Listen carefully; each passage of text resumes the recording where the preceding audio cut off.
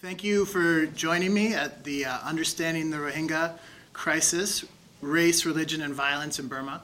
My name is Elliott Prasse-Freeman. I'm a graduate candidate here in the anthropology department, and I'm honored to be joined by this esteemed panel, but also saddened at the circumstances that have brought us here.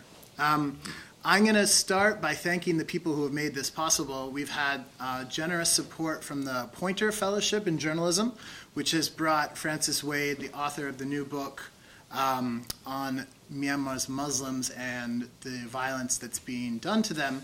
And then we also were able to bring a number of other people here through the support of the Council for Southeast Asian Studies here at the Macmillan Center and the Shell Center for International Human Rights. I'm going to go through some intros really fast to tell you who these people sitting in front of you are. Then I'm going to do a little bit of background on the Rohingya people and the conflict that has splashed across the headlines over the last couple of months. Then I'm going to hand it over to Francis and then the rest of the panel to speak. That'll probably take us through about 5:15, at which point we're going to open it up to your comments. And we have a lot of people in this room who have experience with Myanmar and the region, and we want them to contribute as well. Last but not least, we have a film screening of a short film. It's a little over 15 minutes long. It's called Sitwe, which is one of the cities in Rakhine State, and it features a Muslim young woman, and a Buddhist young man, and kind of tells the conflict through their story. It was obviously done before this recent bout of violence, but it is quite timely given what has happened since. Okay, so in terms of who you're looking at today, we have Francis Wade, the reason why we're here in the first place, is a journalist specializing in Myanmar and Southeast Asia. He began reporting on Myanmar in 2009 with the exiled media concern called Democratic Voice of Burma, based in northern Thailand, before going to cover in depth the transition from military rule to this new quasi-democratic system that we have now. As he did that, he got more and more involved in the story of both the Rohingya people and the challenges that the rest of Myanmar Muslims are facing. His book is called, which published in Zed Books in August of 2017, is Myanmar's Enemy Within, Buddhist Violence and the Making of a Muslim Other. So go buy that.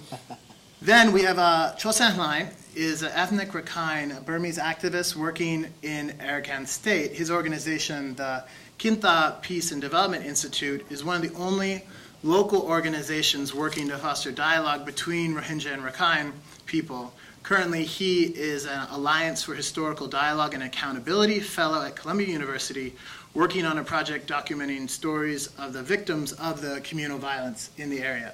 And he grew up there, and often people don't get an insider's view of what it's like to grow up in these areas and to live with them, and he'll be able to provide us with insights on his work today and also what it looked like in the recent past. Then we have a recent joiner to the panel, Myo Win, who's the director of the Smile Education Development Foundation in Rangoon, or Yangon, depending on your proclivities, founded in 2007 in response to rising intolerance and discrimination in Burma. So this is someone who can talk not only about the Rohingya issue, but also the broader context of challenges of interfaith, inter-ethnic, interracial harmony or lack thereof in the country. And finally, last but certainly not least, is James C. Scott, a political scientist, lapsed political scientist, hopefully now anthropologist, who is a comparative scholar of agrarian and non-state societies, subaltern politics, and anarchism with a particular focus on Burma. And he'll be able to provide some context and some insights on where we're going from here.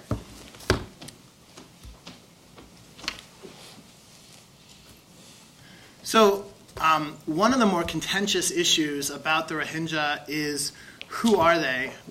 From Burmese nationalist perspective, or from really a Burmese perspective almost across society, where there's very little agreement on anything, there seems to be a consensus these days that the Rohingya are not from the land of Burma itself.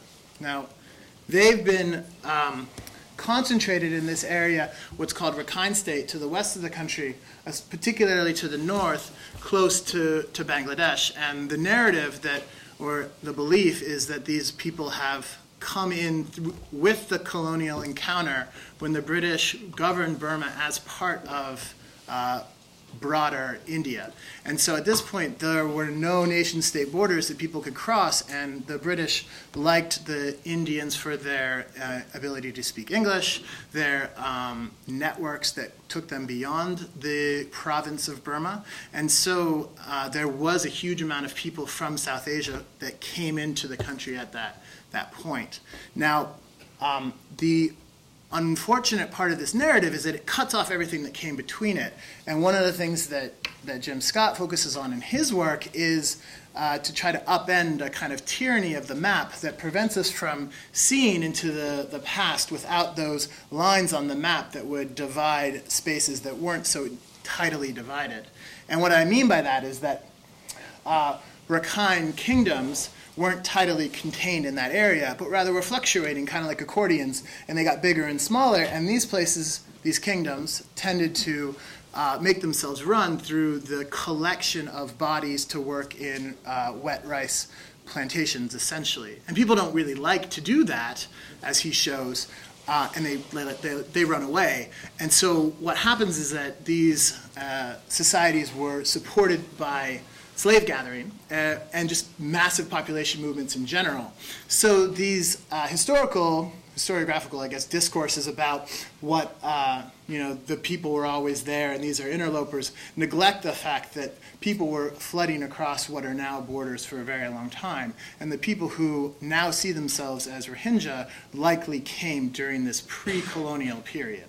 I'm going to skip over a bunch of history that I think my colleagues can better speak about, but I wanted to give that a little bit of background first, and then kind of bring us up to speed in the current violence and situate that in just in terms of what's happened so that Francis doesn't have to spend too much of his time going over that.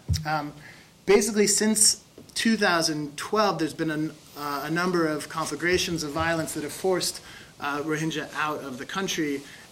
There was a recent attack in 2016, and then people who are claiming to represent the Rohingya in 2017 called the All Rohingya Solidarity Army? Arakan Rohingya. Arakan Rohingya. Thank you.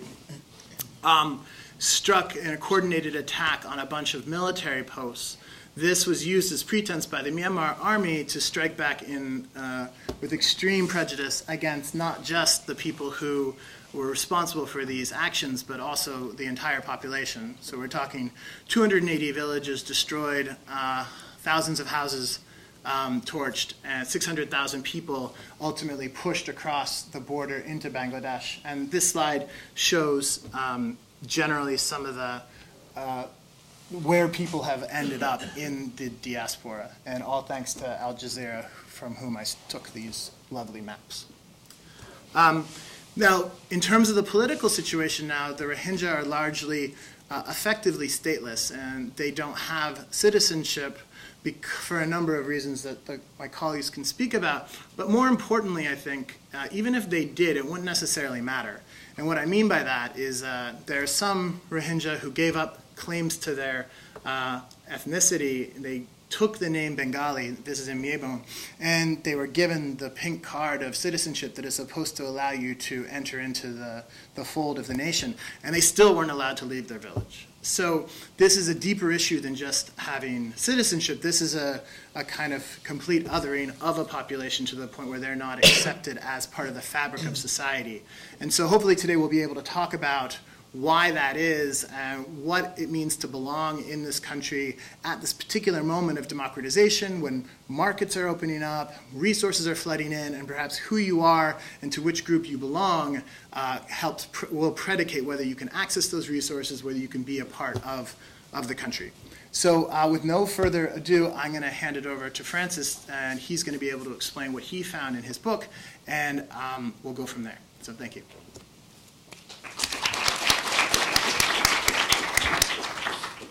Hello, everyone. Thank you, Elliott. As I understand, there's been some coverage of the most recent violence in the press here, probably not enough, as ever. It's a situation that I think many of us had been warning might happen for several years now. One of those kind of sad, desperate tales of the world waking up to a crisis, perhaps too little, too late. The accounts, many of which I'm sure you've seen, have been pretty appalling. I was in Bangladesh in September, mid to late September, and by that point, 400,000 Rohingya had crossed over in what is believed to be the most concentrated refugee flow since the Rwanda genocide. So there were upwards of 100,000 crossing each week. Many were in a deplorable mental, physical condition. Because the Myanmar government has largely blocked access to northern Rakhine State, where this military campaign has happened, to outside observers, we've had to rely on eyewitness testimony, try to triangulate that with satellite imagery in order to build at least a partial picture of what's happened. As Elliott said, 200-odd villages have been partially or totally destroyed. The Myanmar military has committed massacres in concert with Rakhine civilians. And I visited several hospital wards in Bangladesh while I was there, and they were full of people with very serious wounds, children with bullet wounds, burns from when their houses have been torched. It does appear to have been an indiscriminate campaign, despite both the government and the military professing it to be a targeted counterinsurgency operation. While I think a lot of these reports have shocked, so too has the response from inside the country, both from the government and from the civilian populace, who seems to have almost rallied in support of the military. And that's what I want to explore here, to try and, I guess, look at things from the perspective of the population, from those either perpetrating or supporting the violence, because while I think there's been a lot of coverage of the results of the violence, there's been less sort of investigation into the motivations that have driven it. I think this kind of crisis would be shocking anywhere in the world.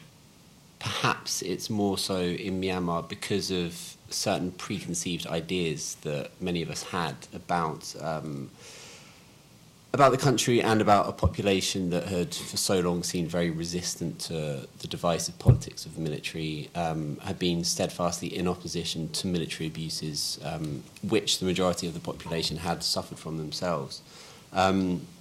And so that's the first thing I'd like to address, how the Rohingya have been... So we have this community of stateless persons that are essentially quarantined in a corner of the country. Elliott said they're concentrated there, but I think there's more to it than that. They're not really allowed to leave that part of the country.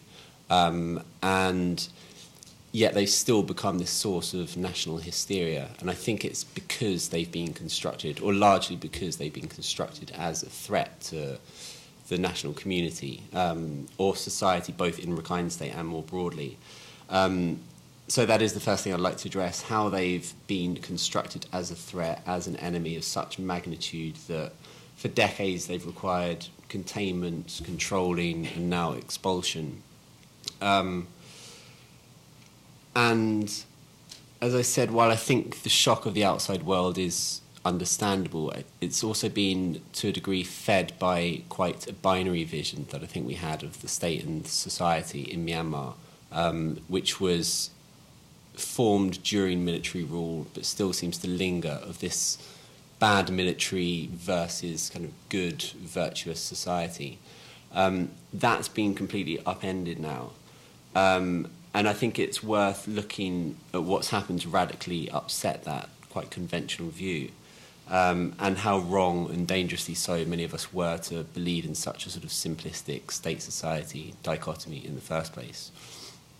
So that's the second point. The final point that I'll look at: why does this threat, the threat that the Rohingya pose, why does that need to be addressed now, as Myanmar appears to be moving very falteringly towards a democracy of sorts?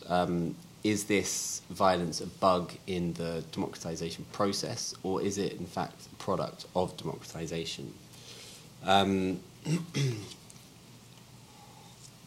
think for those of us who have been watching the spread of religious violence across the transition, this has been, quite a frightening, quite a shocking experience, but it's not necessarily new. At least this show of loathing for the Rohingya isn't especially new. So I want to kind of go back a little bit and look at some of the context for this. And unpicking all the various strands to what's happening now, it would take days, weeks. We haven't got the room for that long. So I think I'll just focus primarily on, first and foremost, why and how they've been constructed as a threat, because I think it's that sort of underpinned why the population feels they need to be completely rid of them, why it's supporting what is essentially a campaign of ethnic cleansing. As Elliott mentioned, over the past 5 years there have been several waves of violence between Rakhine Buddhists and Muslim Rohingya. Those have been more communal in their expression, at least, than the current one, which is an overt military campaign with civilian support. And when I've spoken with Rakhine nationalists in particular who have participated in previous acts of violence against Rohingya, there's often this refrain, this common refrain that goes sort of, if we don't protect our race, if we don't protect our people, if we don't protect our nation, then it will be destroyed. And that was a fear that was very much pushed by the military, very deliberately so. And some of you may be aware of the slogan of the immigration ministry that went, "The earth, quote unquote, the earth won't swallow a race to extinction, but another race will." So it both evokes this idea of a threat, either in the country or outside of the country, but also this idea which has been central to the nationalist ideology of the military, which is that there's one sort of cohesive us in Myanmar. And that narrative of an indigenous us pitched against them outsiders of sort of varying guises extends way back before this current show of violence, and it kind of prompts what is an obvious statement that what's happened now hasn't emerged from thin air. Every campaign of mass violence the world over has particular processes, both large and small, so sort of local, national, political engineering, hyperlocal antagonisms between groups and individuals. And Myanmar is no different. I only really have time to look at what's happened since 2012. And I'm grateful for Elliott detailing some of the history prior to that. The reason why I'll begin in 2012, when the first wave of violence happened between Rohingya and Rakhine, is because I see that as a vital precursor to what's happening now. It really, I suppose, marked a turning point in the relations between the two communities of the state and really began to shape or reshape perceptions of Rohingya amongst the broad swathe of Myanmar society. And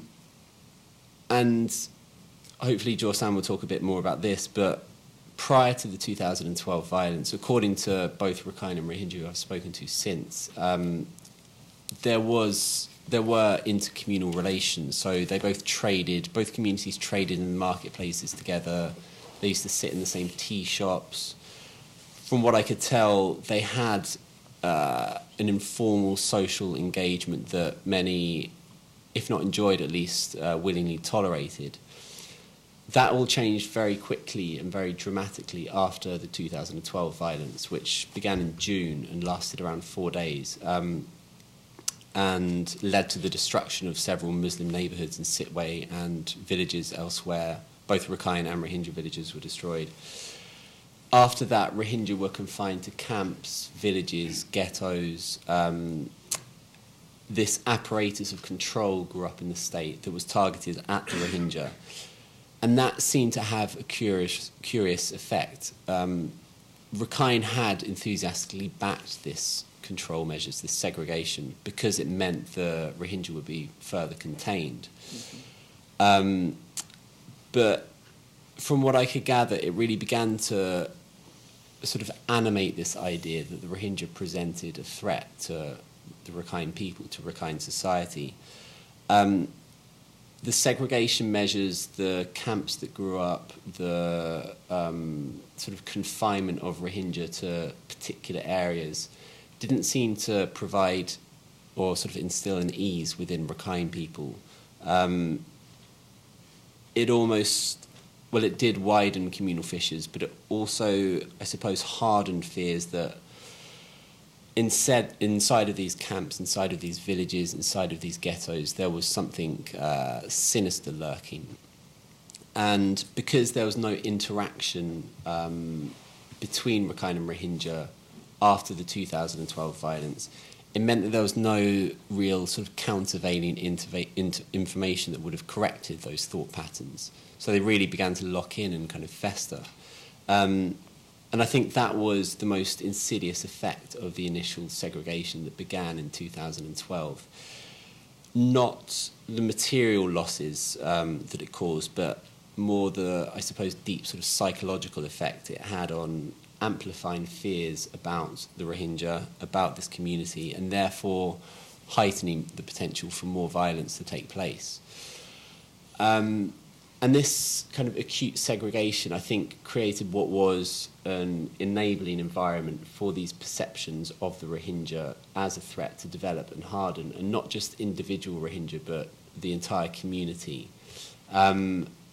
And after 2012, after that violence, as is often the case with violence that happens along sort of ethnic lines or identity lines, Rakhine and Rohingya sharply retreated into these sort of separate physical enclaves that soon became sort of mental enclaves as well. And that caused group identities to sharpen dramatically, and it caused people to really sort of look inwards for sort of solidarity, security, rather than looking outwards. And so it seemed as if the more sort of structural repression of the Rohingya didn't resolve the fears that Rakhine felt of them. It almost excited them further. And this was helped along hugely by an uptick in information that was being circulated by Rakhine and by sort of local and state media more broadly about the Rohingya. That they were this sort of crusading force bent on destroying the Rakhine identity and that of Buddhism more broadly. And initially, a lot of that information that began circulating in 2012 referenced the rape and murder of a Rakhine woman by 3 Rohingya men, which had provided the trigger for the first wave of violence in June 2012. But it did it in a way that made it not merely the act of sort of 3 craven individuals, not something that was isolated from the broader dynamic between Rakhine and Rohingya, but more as a direct expression of everything that was dangerous in that dynamic between the 2 groups. And when local and state media reported on that rape and murder, they often included the designators Muslim or Bengali in brackets after the suspect's name in a way that made it seem as if the group identity was at fault. And I think that really sort of illustrates the kind of mental shift that began to occur around 2012 in how, I guess, individual actions by Rohingya were interpreted in group terms, and therefore eventually, as we're seeing, why it was necessary to respond against the entire group rather than individual wrongdoers within the group. And over time we had calls from Rakhine monks, Rakhine politicians to completely break ties with Rohingya. There were Rakhine people who were caught selling rice to Rohingya or smuggling medicine into camps. They would be beaten, paraded with a traitor sign around their neck through towns. Leaflets began to be distributed around the state capital, Sitwe, and other towns that attacked international aid groups who were assisting Rohingya because they had been, quote-unquote, watering poisonous plants, i.e. keeping alive a kind of toxic presence in Rakhine society. And this idea of the sort of malevolent Rohingya, I think, really became a staple of the Rakhine imagination, and more broadly, the Burmese imagination across the country, and we'll kind of get onto that. I think there's a fundamental point that the kind of propaganda that began to be circulated in 2012 and the kind of propaganda that's circulated since the insurgent attacks in August has tried to make. And some of you may have seen the sort of the memes, the pictures that are going around of, you know, Rohingya babies carrying machetes and so on. I think its principal message is that all Rohingya, and not just the nascent insurgency, need to be dealt with. And I've spoken with countless Rakhine over the years who speak of a kind of Rohingya malevolence that's sort of almost inborn, innate, that they have bad blood, that it's not something that can be reasoned with or educated out of them, and therefore needs to be sort of exercised altogether. There is a very popular belief that the Rohingya identity is a political construct, in contrast to the Rakhine ethnicity or the Burma ethnicity, moreover, which is believed to be something more, I suppose, primordial or natural. And because of that, there's a belief that Rohingya are claiming to be an indigenous group so they can claim citizenship that would then give them a platform to do whatever one believes they want to do with the country, either Islamize it or succeed from it. There are sort of varying narratives. The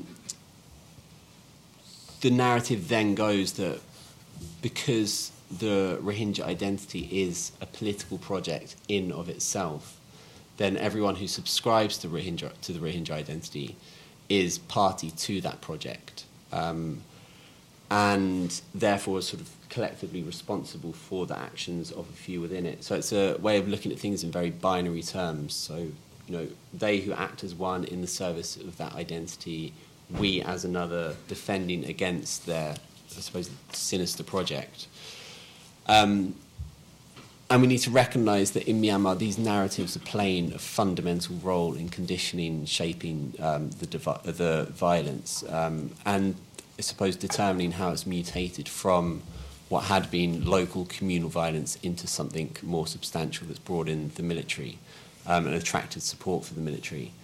The fear of the Rohingya that really took hold after 2012 seemed to have a contagious effect and began to be voiced by communities across the country that probably had little to no contact with Rohingya. And the rationales behind this fear varied. So Rakhine will often talk in more, I suppose, material terms. So speaking of how Rohingya had taken their land, overwhelming their resources. But outside of Rakhine State, a more existential fear began to develop. That Rohingya are the vanguard of a crusade to Islamize the country, weaken Buddhism, and it placed the more recent insurgency within a kind of universal narrative of crusading Islamism. And I think because the religious dimension has been pushed so unremittingly in local media, state media, it's had the effect of drawing in a far larger community of resistors and therefore kind of enlarging the in-group dramatically. So it's almost broadened the identity component of the conflict beyond what had been a local contestation in Rakhine State between Rakhine and Rohingya ethnic groups, to something much larger and which has ramifications for the health of the entire country. The second topic I wanted to tackle briefly was this quite binary sort of bad military, good state, good society view that many had of Myanmar. That's now unravelled quite dramatically. We have so-called Democrats, we have monks espousing deeply hateful views of the Rohingya community. They have high authority, great influence, people listen to them. I won't say a great deal on this, but except to say that I think it provides a universal lesson of sorts, because there had been very little interrogation of the political opposition during military rule. And it seemed that there was a kind of assumption that because they stood against the military, that meant they stood for democracy and for equal rights for all, without any sort of deep questioning of, and particularly of senior figureheads within the National League for Democracy, of what their vision for society was beyond the instalment of Suu Kyi and the National League for Democracy, what kind of qualities it might seek in a new society, how and if it would begin to tackle the deep prejudices that the military cultivated, how it would bridge the sort of the very divisive politicking of the military. And I think there's a feeling that Suu Kyi and the pro-democracy movement more broadly has betrayed its ideals, but I think beyond its broad appeals to quite a vague conception of democracy, we didn't really know what those ideals were.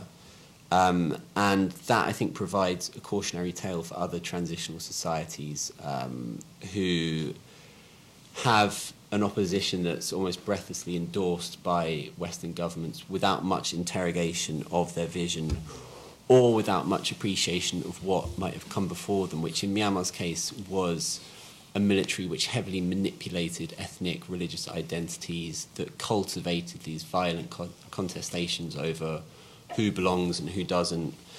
And as we're seeing, that's had an insidious effect on the country, and one that I think functions well beyond the party level, and which will take more than just political engineering to really challenge. That brings me to the third topic, which is the link between the violence and the political transition. And I've tried to imagine what might cause that curious but familiar paradox of an advancing democratization process and worsening violence. And of course there is a history of communal antagonism in Rakhine State, and for sure there are Rakhine nationalist politicians and Burma politicians more broadly who see violence as politically profitable, in the sense that particularly violence along ethnic lines often causes people to identify more closely with their ethnic group, and if there's a representative party, then that often translates into support for that party, ergo votes should an election come round. So I think there's definitely been some machinations, on some strategic machinations on the part of Rakhine politicians. But I think we also need to look closer at military rule and the fears and anxieties that this produced in the populace, because it seems to be the case that in Myanmar there's a fear that democratization, if it isn't pursued selectively, could in fact weaken the standing of particular groups like the Rakhine, rather than enfranchising them. And again, I don't really have enough time to unpack this fully, but I think one can make a broad statement that the military during its time in power, and this is something that Elliott's done some work on, greatly limited the conferring of political rights on the population to the degree that those rights appeared to be finite. And so this naturally gives rise to a fear that were one community to be enfranchised via democratization, then another community would be disempowered. So in the case of the Rakhine and Rohingya, if the Rohingya were brought into the national community, and if they were to enjoy the supposed fruits of democratization, so political enfranchisement, economic gain, access to resources, then they would be gifted a platform that would allow them to rise to an equal footing as Rakhine. and therefore begin this steady change in status or position between Rakhine and Rohingya. And that fear of group status being reversed, of these supposedly age-old hierarchies being upended, is a classic trigger for mass violence, and particularly so when that group is considered foreign, whose interests, whose cultures, belief systems are deeply at odds with professed indigenous groups. And there are a few other periods in a country's political development that better allow for this potential change in status between groups than democratisation, given the enfranchising effect that it supposedly has. And so this might be why the calls for the expulsion of the Rohingya are being voiced as loudly by self-styled Democrats as anyone else, because the military's campaign is seen to be in defence of a nascent democracy whose fruits or whose gains are understood to be limited. In that logic, ridding the country of this competing group would make others better able to prosper if they remained in the fragile status of the Rakhine or others in a changing society would be eroded. So we have democratisation in Myanmar as almost a zero-sum game. And therefore a potentially perilous venture unless rival groups like the Rohingya, who are feared to be competing for limited rights and resources, are constrained or, as we're seeing now, expelled from the country. And this, I think, helps to explain why the military is now seen in the public eye to be acting defensively, not aggressively, both because the Rohingya are believed to be threatening to those who claim the nation for themselves, and that democratisation is also threatening unless it's executed very carefully. 5 minutes. And this reframing since 2012 of who the Rohingya are as a kind of single unit of nefarious intent has meant that there's no disaggregation of the individual from the group, and that's provided a very powerful foundation for the kind of public support we've seen for a campaign of ethnic cleansing. It's also why we have this acute polarity between the international community and the local community in terms of how violence is interpreted. The international community see a marauding army attacking a defenceless population. The domestic constituency in Myanmar, or at least a large cross-section of it, appears to see the military acting defensively. And I think that kind of throws up how nuanced, how complex the situation is in the country. Because what's driving this violence isn't merely deep-seated prejudices. The military cultivated this idea that were anyone free to make a claim on the nation and were all groups to be enfranchised, then those who are really deserving of democratic gains would lose out. And it had quietly hinted that democratisation could be a perilous venture, and I think we're seeing the results of the fears that produced being exercised now. Just a quick final point, to bring this into the present, as well as the need to gain a much more deeper understanding of the context to all this, I think we now need to pay very close attention to what's happening in the country, the future for Northern Rakhine State. And particularly the demands being voiced by various governments for the repatriation of the Rohingya, without really understanding what they might go back to. The military strategy appears to be one of forcible population transfer. From what we know of its past behaviour, this clearance operation will allow it to essentially reorganise the social and security landscape of Rakhine State. And it's historically used campaigns against ethnic minorities as a way to project its power into parts of the country where it's felt lacking, and as a means to better control and administer populations. It's only been 3 months since this latest campaign began, but already we're seeing plans being laid by the government and the military that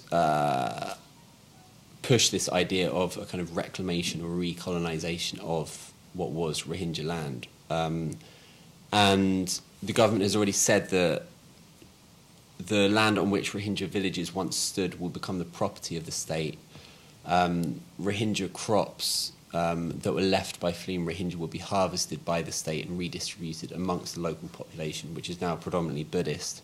And that Rohingya who are allowed to return will be placed in what appears to be a repatriation camp that was announced this morning, actually. And I think we all fear that these will essentially be replicas of the internment camps that Rohingya have been confined to for 5 years now elsewhere in the state. But while there's an effort to contain and gradually weaken the Rohingya, there's also what seems to be an effort to expand the presence of Buddhists in what was a Rohingya-dominated area. And in the early 90s, the military began a program to resettle Buddhists in model villages in northern Rakhine State in a bid to break up the Muslim community and to provide evidence that this is, in fact, Buddhist land. And I guess you could draw a parallel with the Israeli settlement project in the West Bank, so an effort to essentially colonize land by incentivizing people to relocate there. And actually, a couple of years ago, Kyaw Hsan and I travelled to northern Rakhine State, and we found some of these model Buddhist villages, some of whom were composed entirely of homeless people from Yangon or former prisoners who had been given early release in exchange for relocating to northern Rakhine State. And they were gifted a house, they were gifted a cow, land to till, as part of this colonisation drive. And since August this year, the government has mooted the idea of extending this network of Buddhist villages, likely on the sites of burned Rohingya villages. And there's an evident conviction that this land must be taken back from Rohingya, that there must be this demographic engineering to prove that it's Buddhist land. And the cleansing effectively provides space for it to do this. The land has to be cleaned before it can be reborn. And I'll just quote the Rakhine State Secretary who said recently, and he'll be a chief player in what happens in Rakhine State from now on. He said recently of the Rohingya that, quote unquote, this is not their land, they are not the real owners. The owner is the nation, our ancestors, we will never give them away. So I think this effort to take back the cleansed areas of Rakhine State speaks to the fact that we can't view what's happened over the past 3 months as an isolated campaign, as a response to a trigger event, but as part of a much longer strategy. And the years of demonisation of the Rohingya, their construction as a threat, has, I think, been vital to building public support for what is essentially a campaign of state expansion. And particularly so now because they've been framed as a threat to the limited democratic gains that are available in Myanmar.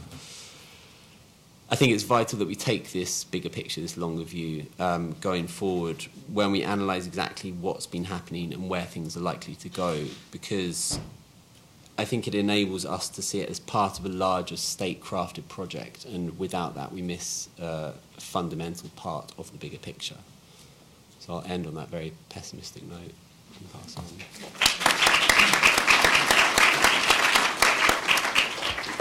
Thank you, Francis. Kyaw Hsan Hlaing, who's a Rakhine activist who works on interfaith and youth issues, is going to speak now about some of his experiences. Yeah. Hello. Let me introduce you. Hello. Let me introduce you formally. My name is Kyaw Hsan. I'm from northern Rakhine State. I born there. I grew up there. So I run the organization, and that organization promotes social harmony and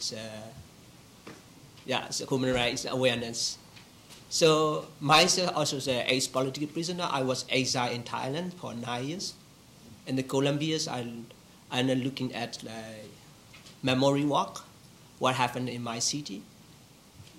So I would like to highlight two things. I will say related with the Francis walk as well as the famines. So the famine, what they're talking about. So when I live in Rakhine, so we can study together, we can play together until 2012. and we don't have much we don't for a child or for student. So we don't see any differences. We can go along together. But I think the problem is the family, or the problem is with the people who are elite. They are just generating the discord. So in 2012, I was there, and recently, 2016 attack. Also 2017 August, I was there in Northern Rakhine State. So what happened? My organization after 2017 August attack. So our operation have to postpone, and the offices are closed down. And also, so now, also as a Rakhine in the international community, we are really the bad people, and we are against the Rohingya. So this also a lot of Rakhine had this also anti-Rohingyas discourse. So I would like to highlight why we had this kind of the discourse. So I would like to say about the Second World War. The Rohingyas are allied with the British, and British give them the favor, and then Rakhine are disempowered. So Rakhine feel very angry, and then when the Japanese came to Burma, Rakhine, and Japanese favored Rakhine, and then disempowered to the Rohingyas. So during that time, they had lots of mass violence and mass atrocity. So when the Second World War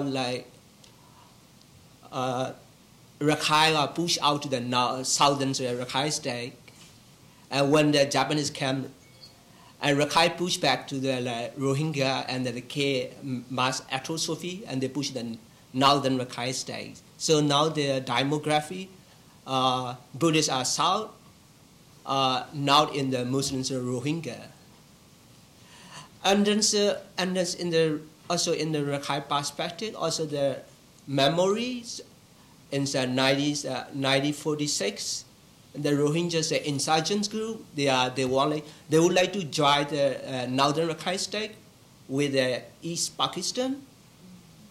I think for Rakhine that is a big thing. And also the second time post-independence, the Rohingyas Mujahideen movement, and they are asking the independent state. So I think that two things is a big matter for the Rakhine state, because Rakhine always they feel their grievances because British are taken, Burmese king are taken their land, so they have this kind of grievances. And then 2012 community violence, 2016 attack, and 2017 August recent attack. That is in for Rakhine, that is we have to protect our land, and the Rohingya are taking our land, and this is and that is in the state media as well as government official and academic. They are generating these kinds of ideas. So the Rakhine so poor, and then they don't trust anybody, and also there is no accountability. What happens grievances in 2012? What happens in the Second World War? What happened in the around early 80s? And the Rohingyas also they feel the same thing. So there is no accountability. They are kicked out from the country, and they are in the Bangladesh in the camp. And so a lot of people and the government never take any accountability. So what happened 2012, what happened 2016, what happened 2017, the conflict is escalating. So even though they are repatriated back again, I think there will be more big atrocity coming, because we don't have any accountability. So that is what I would like to highlight currently. Great.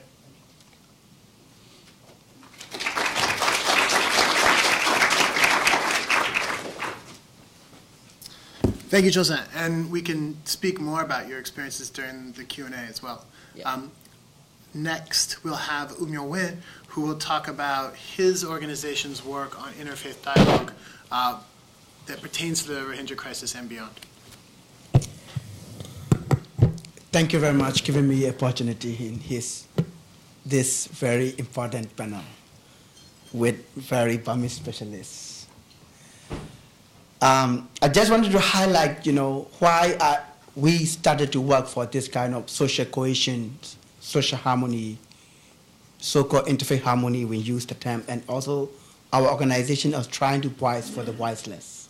That's why we are involved in Rohingya issue. We are involved in LGBT issue inside Burma. We are a human rights-based organization. We are involved in the citizenship issue.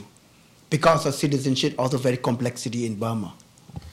One of the writers in Burma who used the term Burmese citizenship law, so-called 1982 citizenship law, easy to be stateless, very difficult to be a citizen. So anybody, including our state councillor, current, our icons, easy to be a stateless, according to the law.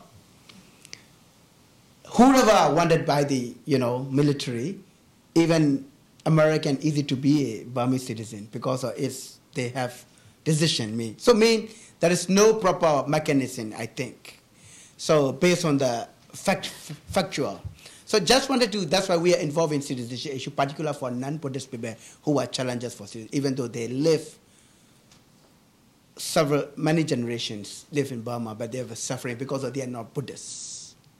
So that why this, ethno-religious nationalism, Burmese specialists, Badalina use new nationalism of Burma.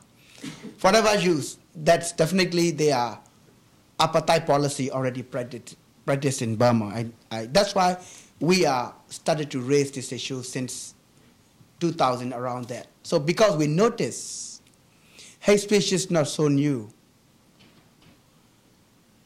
So-called dangerous speech is not so new. I just wanted to narrate, a little bit the background of the recent crisis, how anti-Rohingya movement shifted to anti-Muslims and already spread out anti-Christian as well in some area. Not only that anti-Muslim or anti-Christian, you can see anti-INGO, anti-NGO, anti-UN. That kind of settlement already established. If you go outside the Rangoon, somebody said, I'm working in NGO. Oh, that guy may be betraying the country. That guy may be the terrible enemy of the state. That kind of perspective people already established. That's very dangerous for their situation. So I noticed since 1989, after we coup the country in 1988, one of the book, it is spread out countrywide, started by in 1989, the so-called in Burmese, I'm not really proper translation in English, but he used a good very translation for one of the slogan of immigration. I had very good. That's very difficult to translate into English. Like that I like to try to translate like we are fearing or worrying to lose our race and religion. That kind of book. At the time, under the military period, under the military administration, you cannot be published even a single leaflet or pamphlet. So those times, the book is spread out all over Burma. Nobody take accountability. So in around 1993-94, the countrywide spread out that book. Even in some area in Mandalay, we noticed, Mandalay is middle of Burma, one of the former palaces before the colonial. So even in wedding, people went to the wedding, so they give as a gift, wedding gift, for that book, who came to the wedding. So that kind of situation, thousands of books are spread out all over Burma. Nobody take accountability. Where is intelligence? This book is not official book. We don't know who published. So, but that books are already included how Muslims are terrible, how Muslims are trying to take the land, how Muslims are, making the, missionary marrying with them with full wife or give birth a lot of children, something like that. That kind of hate speech or dangerous or, settlement or, how terrible way of, like a Muslim, like conquer like Indonesia was the Buddhist land. Now it's Muslim majority land. Like Afghanistan was Buddhist land. So-called and factual, to be honest, no reference. But they give a lot of reference. So that boat has spread out 1993, 94 countrywide.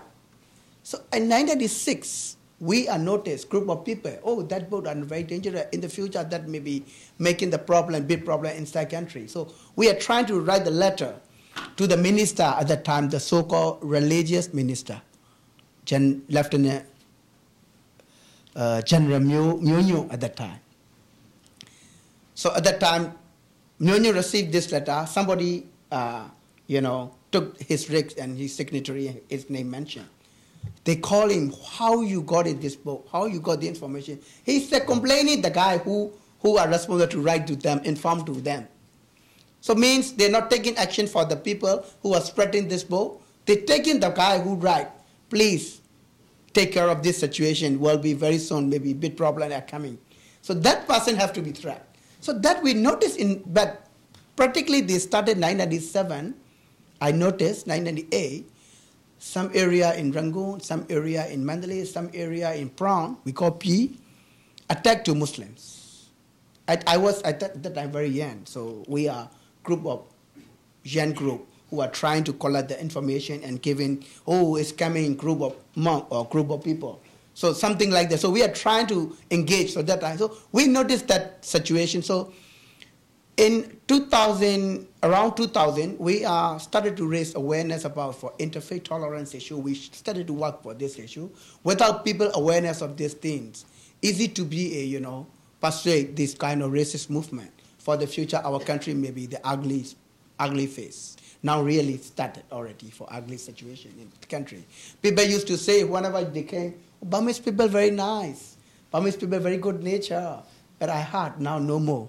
Because of this resistance already, hegemony discourse. So that we have started to work about that. So I mean that's a narrative already. So around 2000, I went to some place I met one of the military high-ranking officer. He already retired.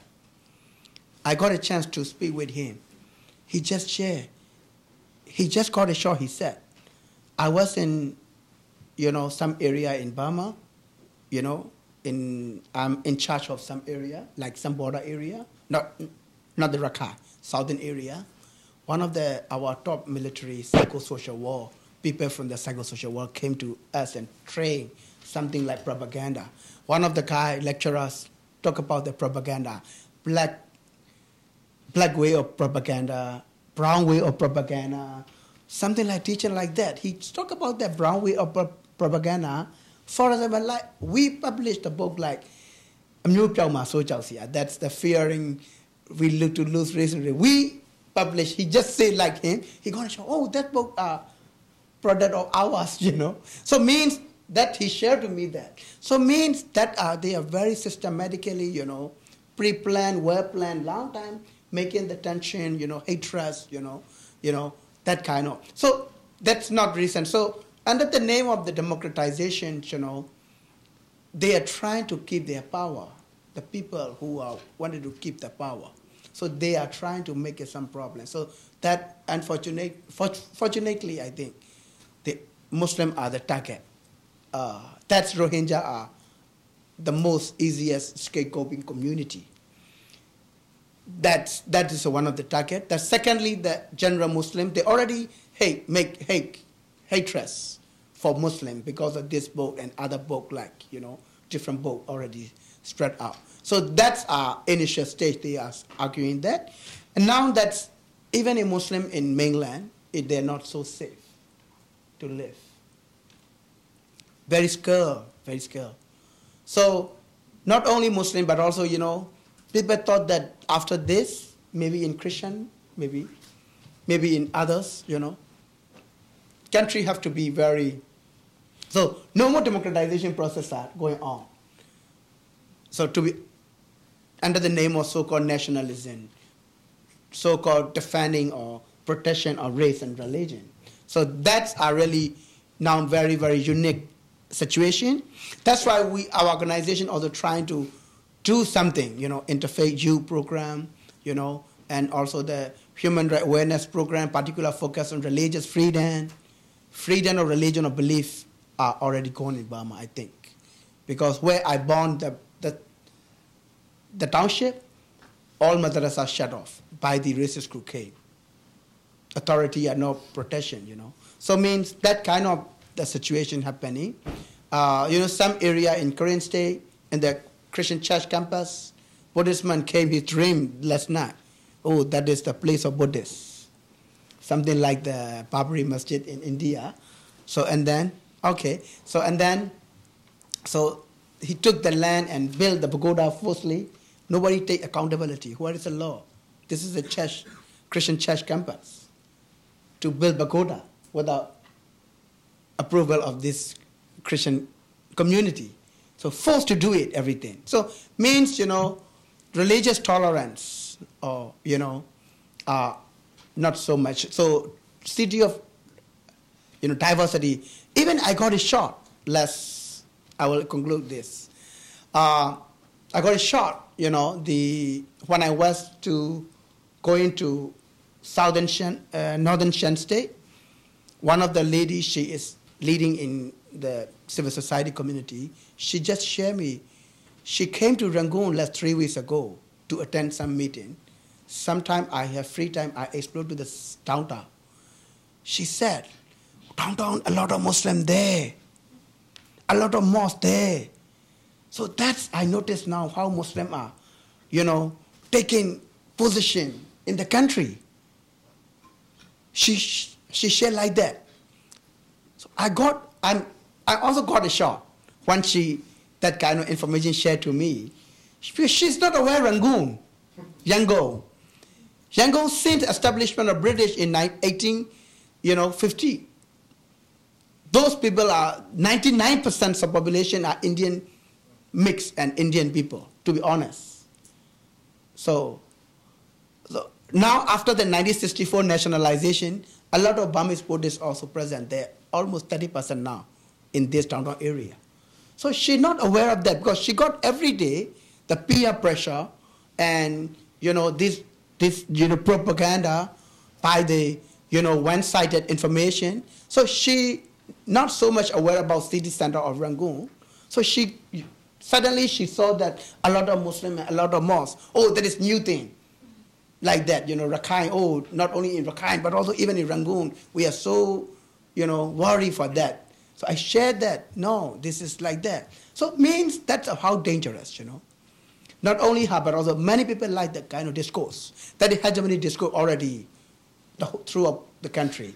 All print media, all, I can say 99.999.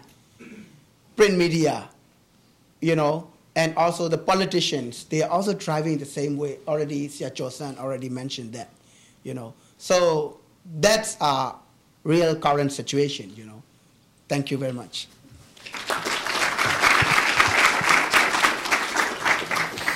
Thank you, Myo Win. And now, Shui Yo, or Jim Scott will say a few words. Thank you very much. I think the best informed in terms of the history of the Rohingya.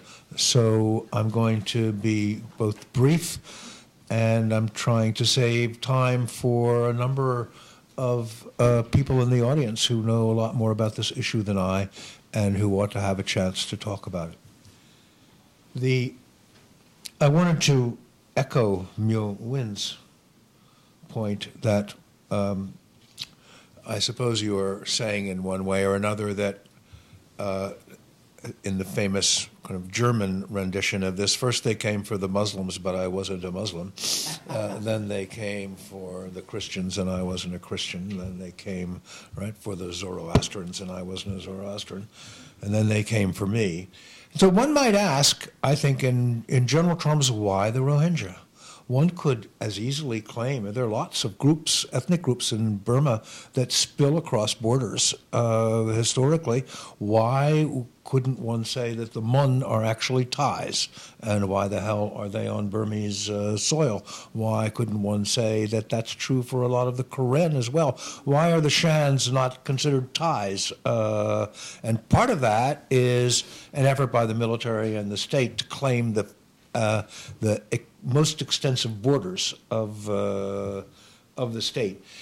I'm not going to spend any time today on the questions that animate lots of people, I think, which is should the Rohingya be citizens? Except to notice that the borders of Burma, when they were fixed at the moment of independence, actually included the old Ahom kingdom conquered by the Burmans as a concession to the Burmans, and that's why it included lots of Rohingya in the national boundaries of Burma. The Rohingya, of course, were eligible to vote and did vote in the 2010 constitutional referendum. And in addition, of course, and I wonder how Aung San Suu Kyi deals with this on a daily basis, there are thousands and thousands of Rohingya who were militants and went to prison on behalf of the NLD and the democracy movement in Burma, and who are now declared to be outside of the Burmese nation and outside of citizenship. If Rohingya are to be citizens, reasonable people can debate the process by which that citizenship might be determined. But in this respect, it's worth mentioning that most of the proposals provide for the proving by documentation of residence and history, when in fact one of the consequences, and not the only cause, of the last ethnic cleansing is that most of the Rohingya have no documentation at all and couldn't prove the first thing about their history. I think, however, the most important thing immediately is the question of human rights. Not whether the Rohingya are citizens and which Rohingya are citizens, but in addition, as Elliott pointed out, to the ethnic cleansing that has been going on since 1970 over time, this immediate crisis of more than 500,000 people burned out, chased out, murdered, and their livelihoods and residences destroyed. I want to emphasize, we're talking about more than 500,000 people. This is probably the biggest ethnic cleansing since the Second World War. It's an extraordinary event, and despite efforts by the international community and NGOs and so on, it actually is an event that is much less prominent in our consciousness and in our newspapers than it deserves to be. That has a lot to do with the history of reporting on Burma in the first place.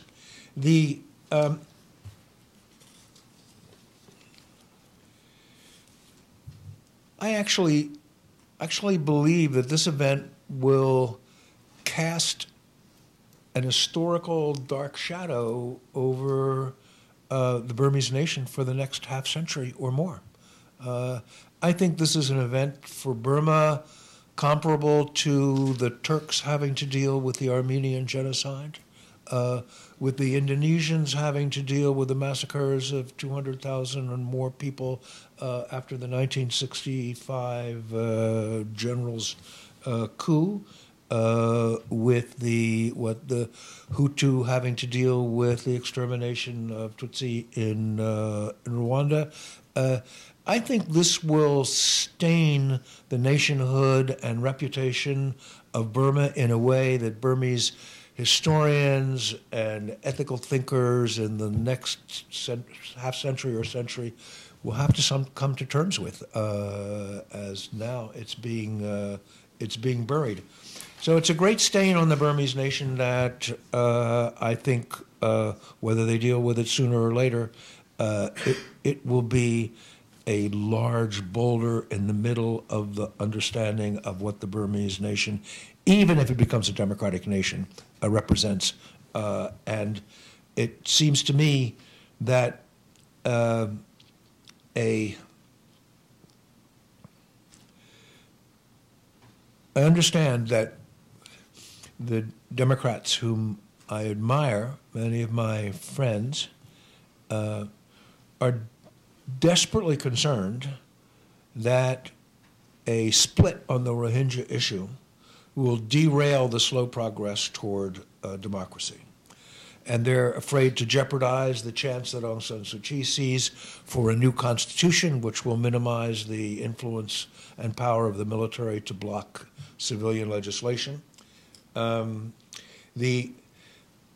this is not only a abnegation of responsibility, but what kind of democracy can be built on the basis of this enormous historical denial of the basis of Burmese nationhood and unity?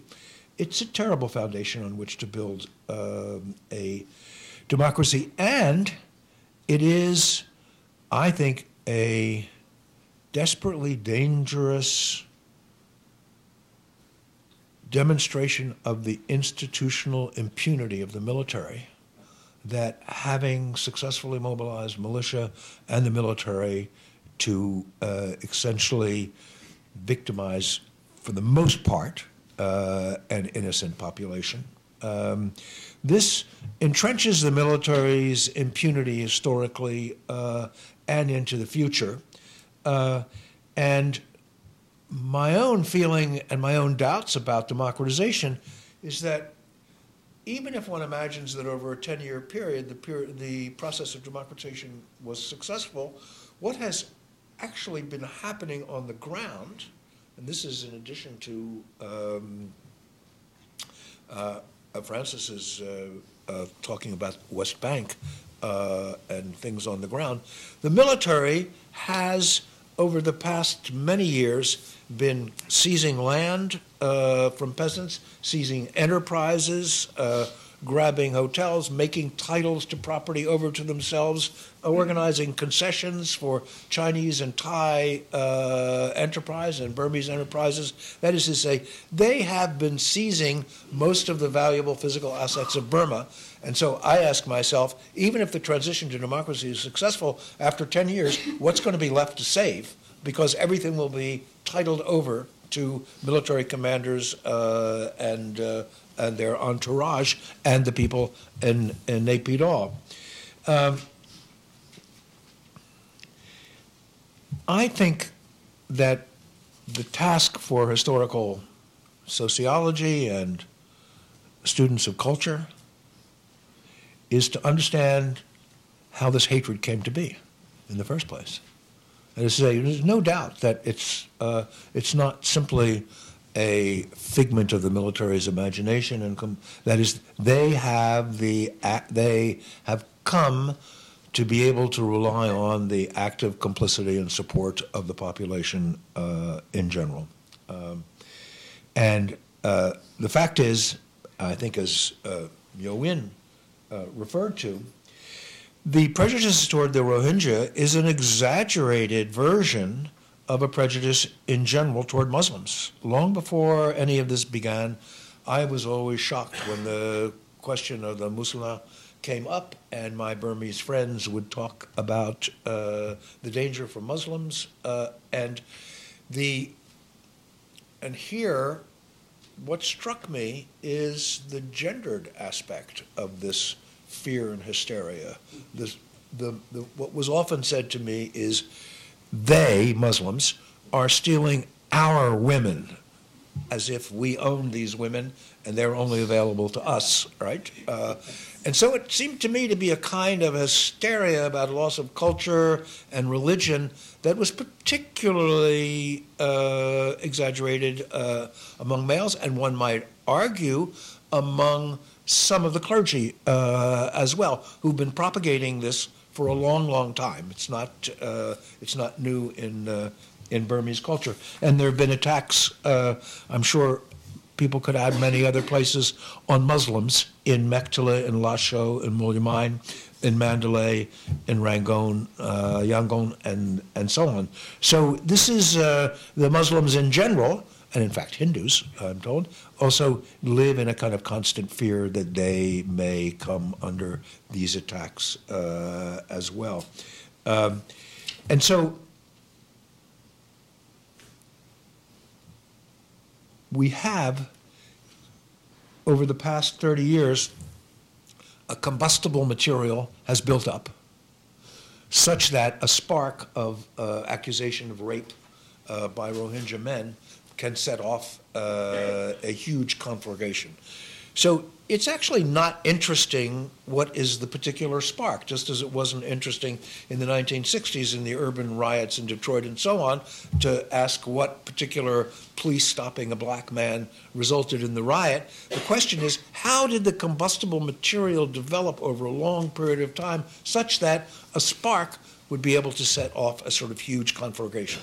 And that seems to me to be the kind of question that one has to historically ask, because unless you understand how it got created, you can't understand how it might be undone, rectified, and mitigated.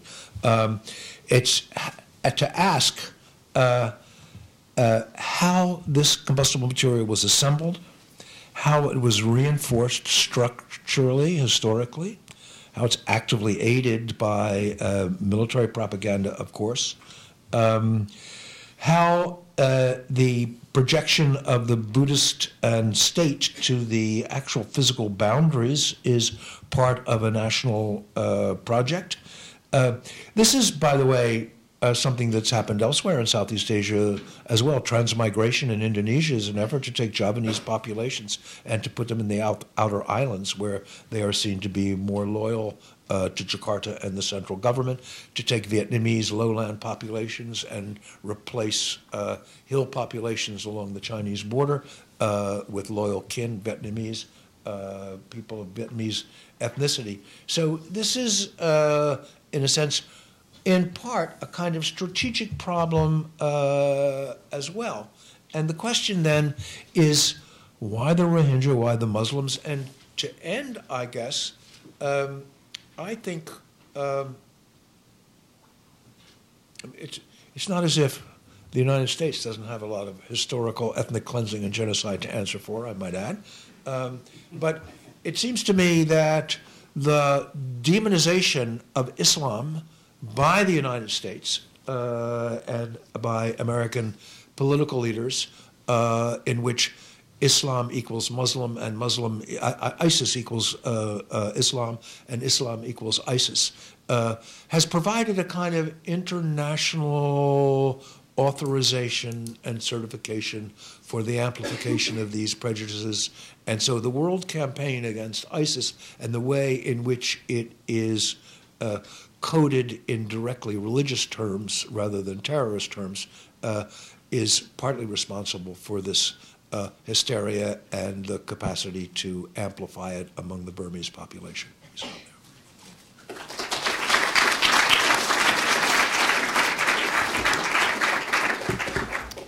Okay, thank you. We're going to segue into question and answer, or discussion rather. There are mics on either side. As people line up, I'm going to invoke the prerogative of chair and ask a couple questions for the panel that they can consider. I guess the first would be that I think some of the arguments that you hear are that democracy has unleashed animosities that were already there. And I wonder what slips in behind or comes along with democracy, in the sense of the military, as it started to prepare for this liberalization, did what Jim mentioned, which was start stealing the nation's resources, liberalizing land markets so that when they owned the land, then they could sell it off.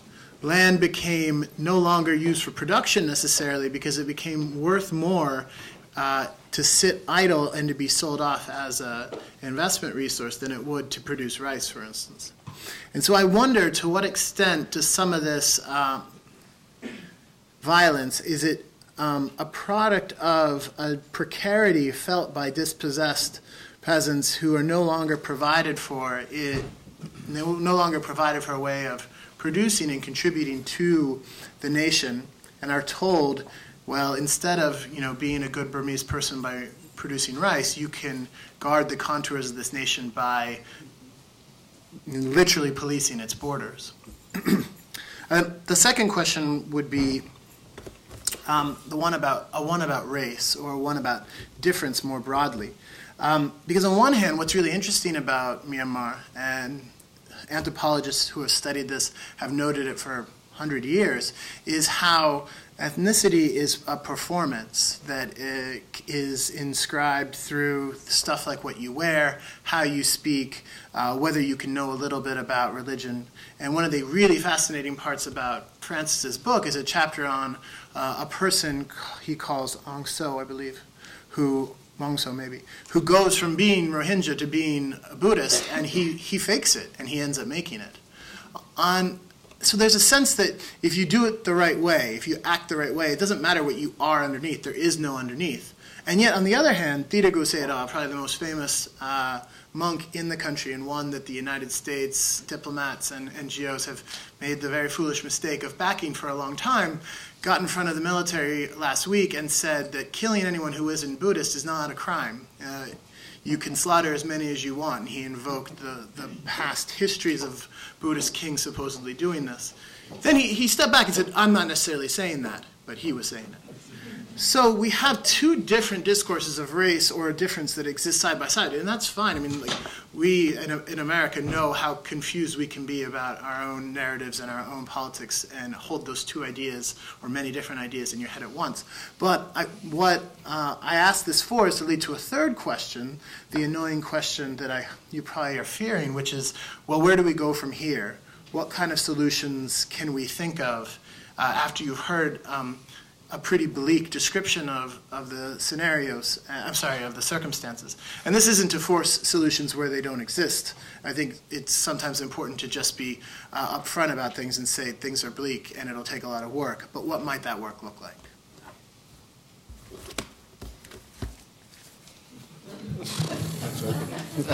I'm going to dodge the first question.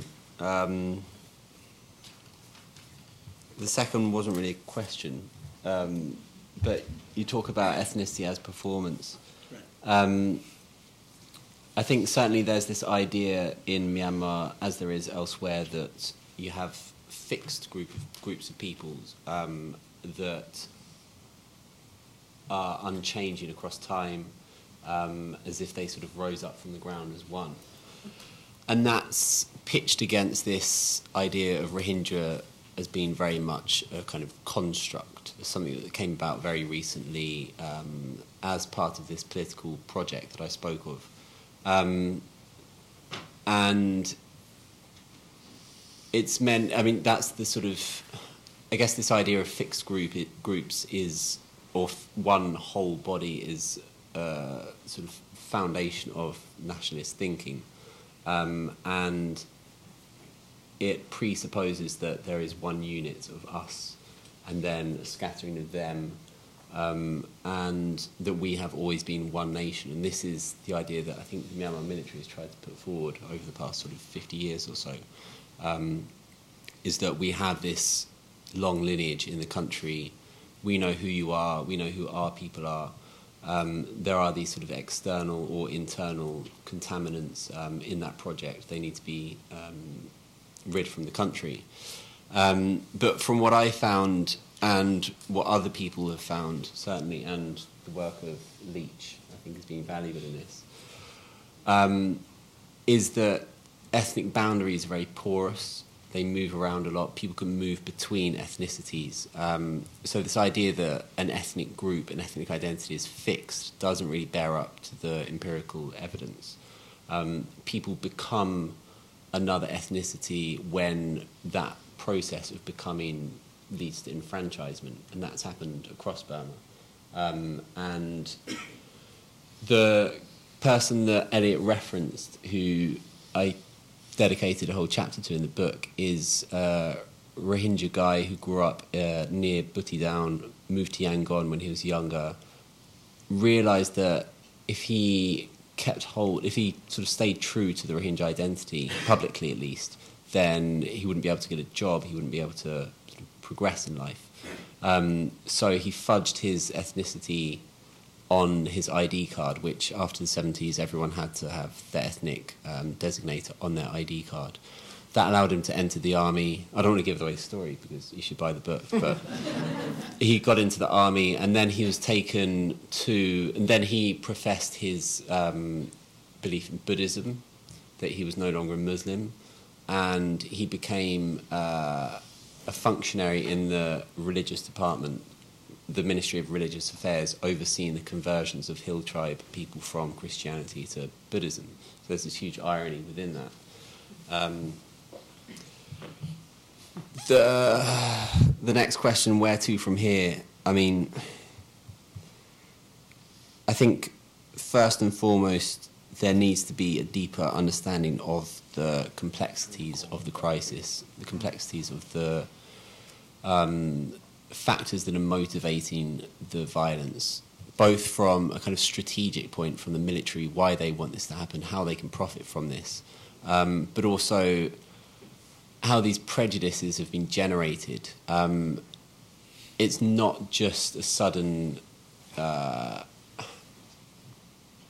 a sudden eruption that emerged from, you know, very little. It's a condition that's been developed across decades, and the Rohingya haven't been the only victim. There are these sort of, I suppose, tiers of belonging in Myanmar, and they equal, or they often result in prejudices, even amongst people who are considered indigenous to the country. So there will be Burma who resent the sort of hill peoples, for example, who they don't know particularly well, who have never really been incorporated into the sort of main body of the nation state. And this has created a landscape in which ethnic identities are incredibly volatile. And so international approaches so far, or international responses to the crisis over the past few months have been more, I guess, material in nature. So talk of sanctioning the military, or talk from the government in Myanmar of funding the development of Rakhine State as a kind of remedy for communal tensions, or to placate Rakhine at least, without much understanding of what lies beneath all of this. And I think first and foremost people need to, or one needs to kind of get to grips with that and develop this sort of deeper understanding. That's the first thing that I suppose gives some sort of hope that one day we might be able to kind of untangle what's happening and find some sort of remedy. But yeah, I do echo Elliott's sense that things are very bleak. There's heavy pressure on Myanmar government to accept Rohingya back. What they return to could be as perilous as their current condition, if not worse. If they are pushed into these repatriation camps, they will likely be interred there for God knows how many years.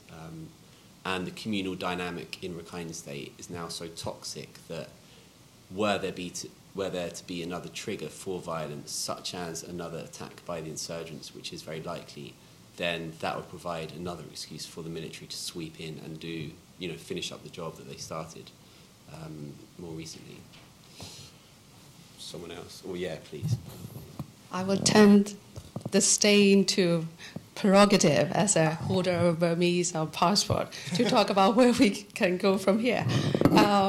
So Elliott started out by saying the tyranny of the map, and I would add that we have multiplicity of traumas, baggage, and burdens, on us in over many centuries, and some of them it's codified by the intellectual fallacy of some British saviors, particularly by Freya, who came up with 135 races. And so I said that because when we started democratization period, it is unfortunately became it became the framework to to take the country from there. So, for example, in 2014 census, we were asked to choose, which race or ethnicity we belong to.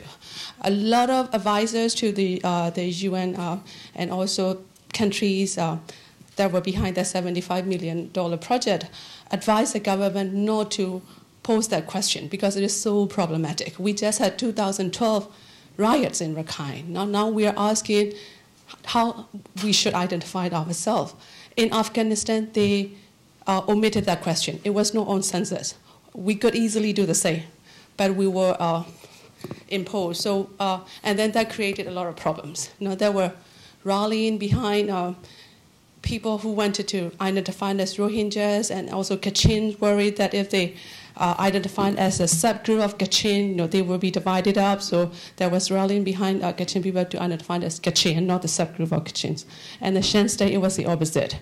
People in Jaindong area, Dachile area, they wrote down 914, the other, or Daini, because they don't want to identify as the main Shan group.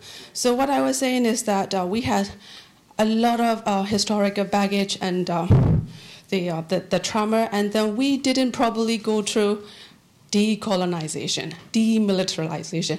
Now the whole democratization process is upon us, and there is only one model that we should follow, right? Including the census, because the way to understand and interpret the world is through data, right? We need these kind of data and fast, but it backfired. After 3 years, that ethnicity or racial data haven't been published yet. So what a waste of the 75 million. But they claim that they use the data for other projects. Anyway, the other thing is that I would say the ink finger democratization process. So they tick the boxes of democratization. Oh, people could vote. Now we have the elections. So it was all rosy and, all feel good.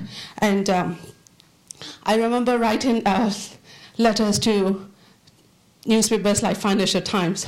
Oh, so you think the democratization period in Burma is over? Now we have the real democracy, because they ignore what is going on. They didn't tick the boxes of what the army was not doing. Were they not killing anymore, right? Because under the democratization period, we still had army killing in Kachin State.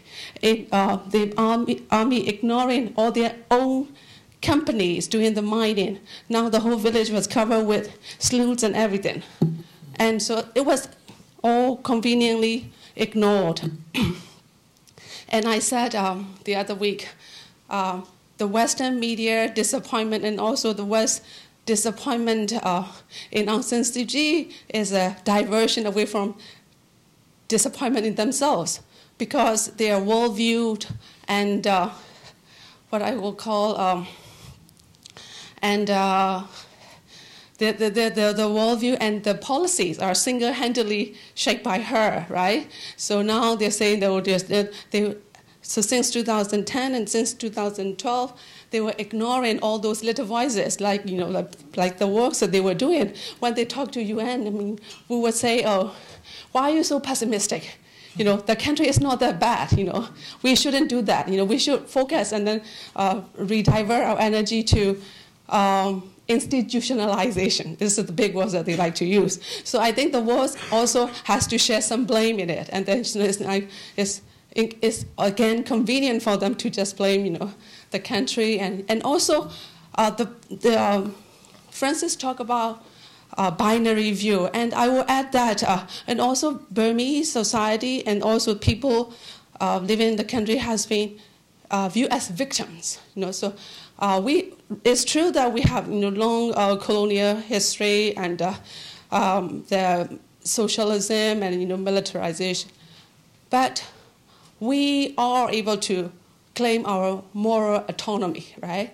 And it is only when we could claim our moral autonomy and have moral clarity to say things, what is going on, as it is, instead of living in denial, instead of living that if you are against Muslim, if you are against Rohingya, you are not Burmans. And so if people could start living out of the fear, or if we have more people like Myo Win or Kyaw Hsan, I think this is a hope. And then these people have to be encouraged and supported, not just, selective few groups of people, to support. So I would say that.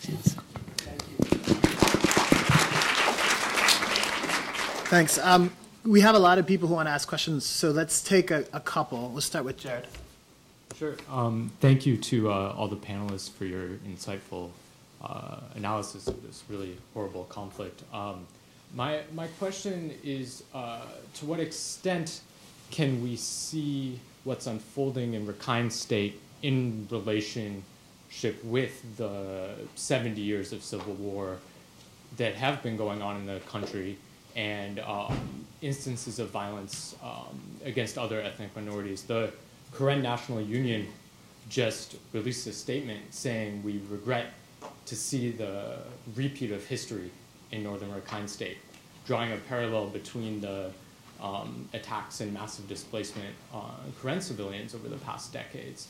And so I'm wondering to what extent can that sort of parallels between conflicts in different parts of the country inform our understanding of what's happening in northern Rakhine. Thank you. Yeah, I just re-articulate the thank you. My deeper questions were actually already hit on, so I'll ask a briefer question that's more direct for the gentleman on the far left. Yes, thank you. Thank you. You mentioned that there was a lack of accountability between people, between tribes or groups of people leading up to the violence that we see today. And I was just curious if you could explain in a little more detail what you mean by lack of accountability in that sense. And then you also mentioned a lack of accountability from the part of the military. So I'm curious how these types of accountability differ.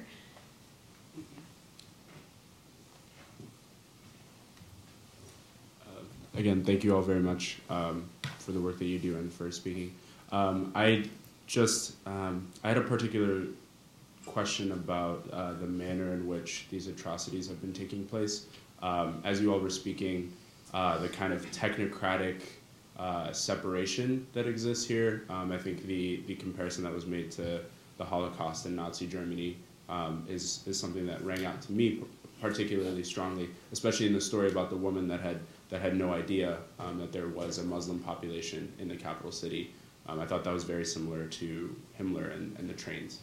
But thinking about thinking about that and going back to a question that was asked kind of rhetorically earlier, do we see, in your opinion, is the democratization a similar kind of mechanism that is being used in separation from the people, or by the military generals or by the people that are enacting this work? Is that kind of being used as a way to usher in this violence in a manner that separates the people from the actual act of the violence itself? Or is democratization kind of secondary to this? Is it in concert with the violence that is occurring, or is it simply the backdrop? There's something to say about accountability at some point. Yeah, those three questions are trajectories or connections with longer histories of violence and counterinsurgency, and then the question of accountability and how that influences society, and then this third question about democratization and its enabling factors, or is it just a background of what's going on? Myo Win, you want to start? Okay. You look eager. Thank you very much. And I think the professor already pointed that, and Amma also already pointed that, some kind of impunity issue is still relating with this accountability issue. Because impunity, a lot of atrocities have done in several years. Nobody, even the Constitution, are not allowed to do revenge of to favor for the trial. But even currently, until today, stay impunity and keep going on the atrocities in different ways. So that I would like to say, I'm just not too much focused on the atrocity issue because I live in Burma. That have to be favor me to not too much criticizing for this atrocity because of my security. And I also another issue is like democratization. Of course, the awareness of democracy is really, really very weak, I think. Government also nothing to do any awareness of democracy and human rights. People in Burma who understood democracy means the majority will. Yes, of course, democracy is majority will. But they thought that in this room, maybe 6 people are sitting together. 5 people thought that these people are dangerous. We should kill him. 5 people thought this is dangerous. We should kill him. So that majority will to kill him. That kind of awareness we have. The whole Burma, we don't want Rohingya. We don't want Muslim. That majority will. That's why our top people, they don't want to speak up. No justice and rules of law. I don't want to say too much about the rules of law issue as well, because a lot of rules and a lot of laws are apartheid, you know. So you see, even in, you know, accomplishing the based on the law, already discriminated, already problematic, you know. So means another thing, another thing is like compare with the no moderate voice. The already mentioned about even in some influential clergy are talking about very like, you know, supporting for this kind of atrocity. That means nobody like stronger people, no moderate voice came up for defending for minority, for defending for the people are suffering or terrorized. So we are noticed that. That's why the few people, I'd like to highlight some point, you know, kind of the human rights defender issue as well. That's directly linkage with that. Even in, you know, Facebook are really problematic, so-called social media, particular Facebook. So people are trust. If you talk, oh, I know from the Facebook news, something like that. So actually Facebook is not news. But they don't know that, oh, Facebook news, online news. So that are really, really, really propagate. You know, that's why the anti-Rohingya hysteria has now spread out to become an anti-Muslim. I already mentioned this. But the same, like human rights defender who talk about for justice, who talk about for human rights, they also under threat. That's also another issue, you know. That's, without that, few human rights defenders are also talking about this issue as well. Even a difference of human rights defender in this issue always silent. So because not only our moral leadership are silent, but also a lot of so-called human rights defenders, human rights activists, they also silent. Among the civil society as well, this issue is very controversial. Nobody wanted to touch, so-called under the terms they use, the sensitive, so-called. We use always make joke, sensitive, so nobody touch it. That's why this issue bigger and bigger, you know. I like to focus on the accountability issue is, you know, that means nobody take a responsibility. That is my perspective on that. So even now it also, how can I say in English, like pushing ball each other. Oh, somebody said this is a responsibility for so-called NLD government. Somebody said, oh no, this is not responsibility for them. This is the military responsibility. Who is the responsibility? The people are suffering. People are terrorized. People are daily. This is a human rights crisis. No time to debate for they are ethnic of Burma or not, or they are citizens of Burma or not. That's kind of issue. No bitwise, no like influential person came up and talk about. And I noticed in Indonesia in transition, like against the Christian, some point. That time, you know, like I noticed the Abdul Rahman Wahid. Later he took as a presidential power. After that, he stepped down. He took a stand up for the moderate voice. No, we have to protest for these, our fellow Christians. So, mean like that no person like him in Burma came up yet. That even though these so-called influential clergy talk about, oh, this is not sin, who are killing non-Buddhists. So, like, I never heard this kind of discourse and this kind of narrative for Buddhists. Buddhists is based on peace, love, compassionate, and appreciate. That's based on the Buddhism. Thank you very much. That's my response. Thank you. Yeah, so, yeah, I would say like rule of law is in Myanmar is misused by the policymaker, especially Aung San Suu Kyi. She always say rule of law. And then the problems that we have is security forces and judiciary department are the weakest institution in Burma. But also, like, a lot of people are only focused on the policy making, but the implementation of policy is very lacking. So that's why a lot of like law breaking are happening. Right. If you look at the single cases, like in 2014, NGO office were attacked in my city, and the ICRC recently the ICRC office ICRC supply were attacked. And then there's like before August 25, finest Rohingyas attack, insurgent attack, and like 7 Muslims were attacked, and maybe 1 or 2 were killed on the way to the Gulf. Right. And then there's like any single cases, the law enforcement agency never takes any accountability. And then like now currently, like myself, I have to afraid of the security forces and the same time non-state actors. I think non-state actors are the most spoiler who are really targeted like activists. So that's why I think we have to start reform like judiciary department. But the very interesting is the judiciary department is controlled by NLD government. And it's not administered by military, it's administered by the civilian government. But they never reform the implementation. So I think that's why. So that's why the violence is repeating constantly, and then people are expecting the violence who is coming next. Mm-hmm. So I think that is my answer.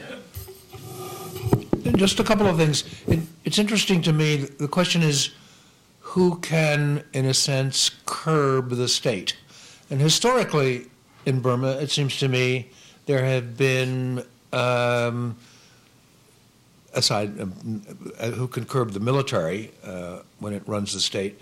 And historically, in Burma, there have been only 2 national forces that have, in a sense, provided something of a break on the military, historically, even in the democratic period. One of them, of course, is the Buddhist clergy, who were kind of undone during the Myo Win period by a series of registration in the effort to control the Buddhist clergy, at least a good part of it. And then the students, whose student union was dynamited, and the distance learning and the removal of universities. So there were the removal of 2 forces. And what was interesting to me in Hurricane Nargis is that rock stars and their bands and popular figures were among some of the few people who could mobilize large groups of people to go down and kind of relieve the suffering from Nargis. I think the way to start, the terrible, sad thing about what's happening in the Rohingya area is that we have no information about it. That is to say, these are crimes that are easily hidden.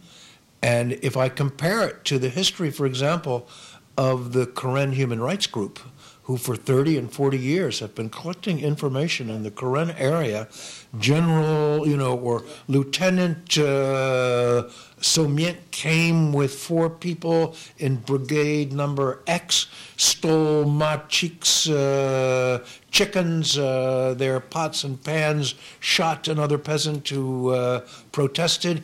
They, in a sense, if there was ever to be a process of justice, they have the documentation. And then the question is proleptic justice, does the collection of this material itself serve as a kind of mild restraint on what people actually do, if they know that every move that they take is being monitored by citizens who care about human rights and care about what's happening in all of these places?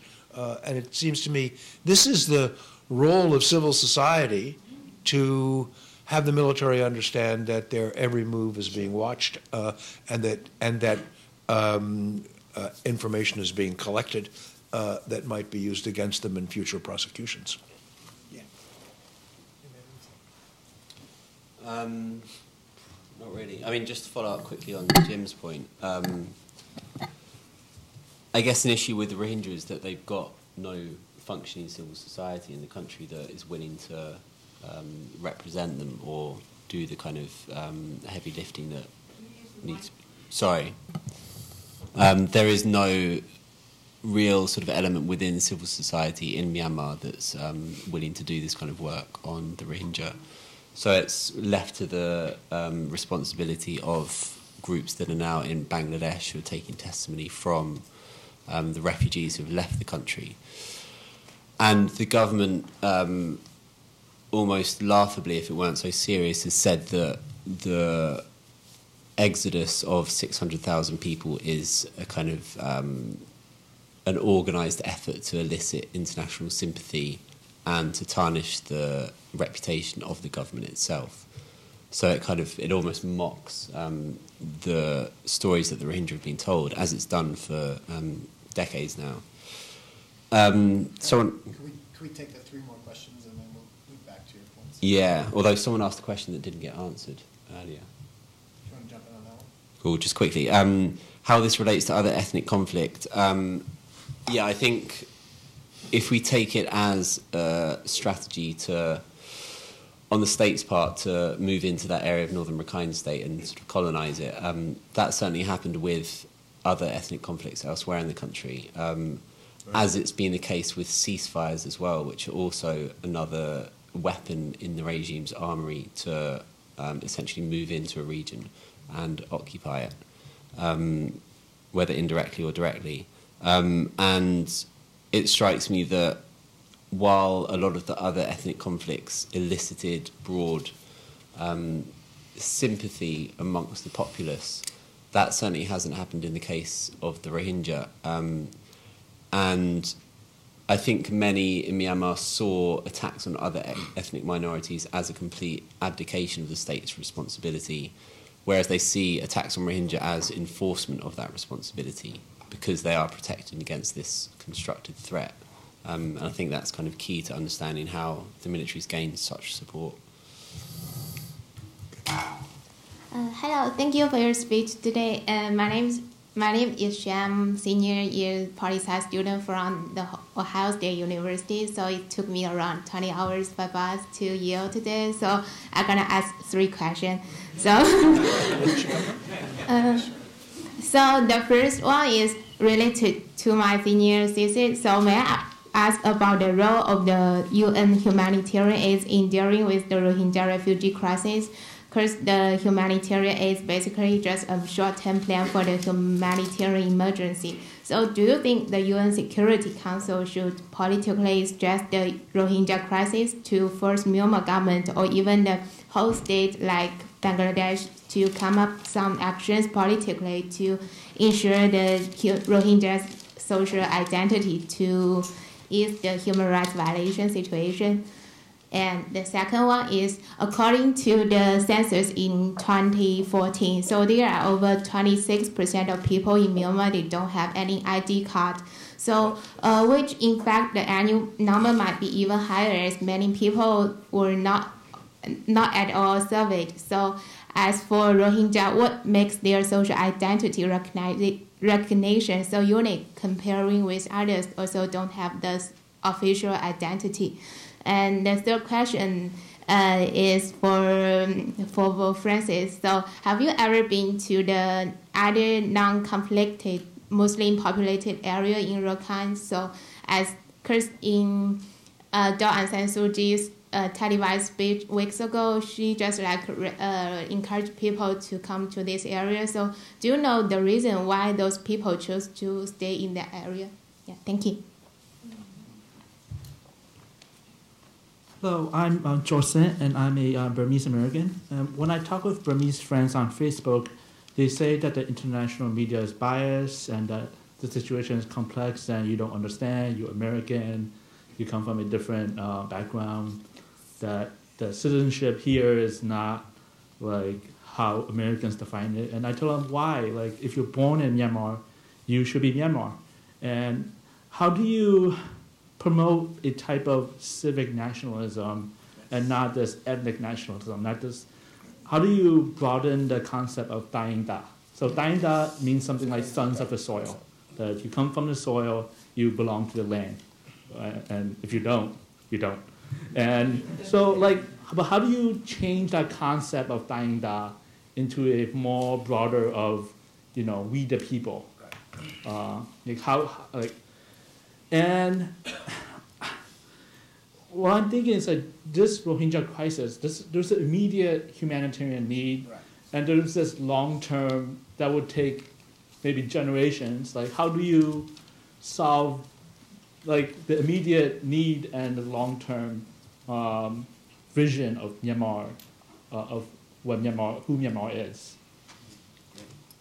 Did you want to ask a question? I guess I can. I just read something recently about how in the Mongda township near where these atrocities have taken place, a new special economic zone has been a deal has been inked. And I'm just wondering if there are any links between the liberalization of Myanmar's economy and these land grabs that are combined with ethnic cleansing that are reliant on this manipulated historical ideas and concepts.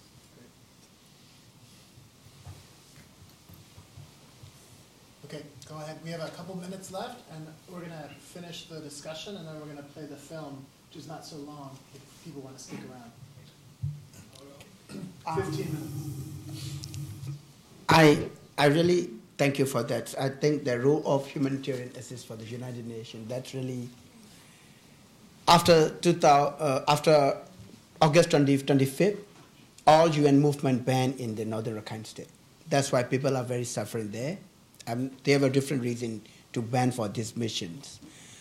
But a lot of local humanitarian groups, so-called humanitarian group, they went there, but practically people, so-called Muslims, who are Rohingya or whatever, they are not received any humanitarian assistance. That's why they are suffering. That is the main momentum to push up, to move, to flee to the Bangladesh side every day. So not only in the Bangladesh side, a lot of more than 600,000, refugees there. We are talking about the repatriation, but nobody think inside Rakhine, almost 400,000 are stayed there. Nobody consider for those people too. So without they got the food and they are not accessible for livelihood, they may also flee again. So not only for the Bangladesh side, of course, we have to care about the refugee out there. The same, we have to also immediate work for those people. But current trip to our Kyaw Hsan Hlaing trip to there, maybe something little bit relaxing, I think, compared with the previous, because international pressure are also huge pressure. So that's why she went there, and she kept trying to something maybe compare with previous, maybe a little bit better. Hopefully, we have to be more humanitarian aid, need clean water, shelter, everything, And also the issue of maybe other question, they may take it, right? So ethnic nationalism is a bit problematic in Burma. That is legitimized by the colonial legacy, I think. This is started by the colonial legacy because the different ethnic, proud to be ethnic. Of course, they have to be proud, their own ethnic, but the same, they have no sense too much because that we are keeping the colonial legacy for this kind of ethnic politics and ethnic, nationalism. They are still keeping, and that very difficult to be difficult position to be a reconciliation process. But nobody started to talk about for civic nationalism. That's a missing point. No politician talk about that. This civic nationalism. The same even 1982 citizenship law is one of the problem maker. People want to be ethnic. Rohingya wanted to be too much ethnic, recognized ethnic, because if you are not recognized ethnic, you cannot be a born citizen. You can be citizen by law. So you have like another class of citizen. So that part of the problem is this 1982 citizenship law. If you are not recognized ethnic, you cannot be a born citizen. That is another barrier. Most of the group, they want to be a legitimized ethnic because they are following the mainstream politics. Nobody are penetrating, apart from this mainstream politics like that. So that's another challenge. That we have to take time to do awareness about civic nationalism is most secure, the country, that kind of thing, That government have to be started and human rights groups started, Thank you. Thank you. I'll just jump in on your questions, considering you travelled so far. On your second question, were you asking why Rohingya have suffer such persecution, even though there are other stateless groups in the country? Or? Yeah, my second question is, first, the Rohingya, now they have the white card, but according to the census, it's like there are more than 26% people, they don't have the ID card. So like in Korean state, there is 30% people, they don't have the ID card. So how to make the Rohingya, because they can pass to other identities. So what makes the Rohingya their social recognition so unique compared to other? I see. I think there's a strong racial element to this as well that's fed by fears of Myanmar being overwhelmed by cultures from the subcontinent. And because of perhaps more distinct facial features that are, more aligned with subcontinental groups, then they almost provide evidence that the Western border is weak. And the Western border's long had this moniker of being the Western Gate. And if the Western Gate falls, then Myanmar will be overwhelmed by cultures from the subcontinent. So I don't think you can discount the racial element to this violence. It's often talked about in sort of religious terms or ethnic terms, but I think there's a strong aspect when it comes to, we can apparently identify Rohingya by their features, we can pick them out for attack.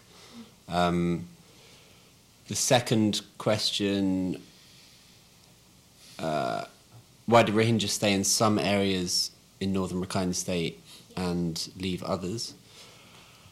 I don't really know. The cynic in me would argue that the military deliberately left some traces of Rohingya communities there for the very reasons that we're seeing now, so that they or the government could use that as a kind of PR front to explain that, our strategy isn't complete, cleansing.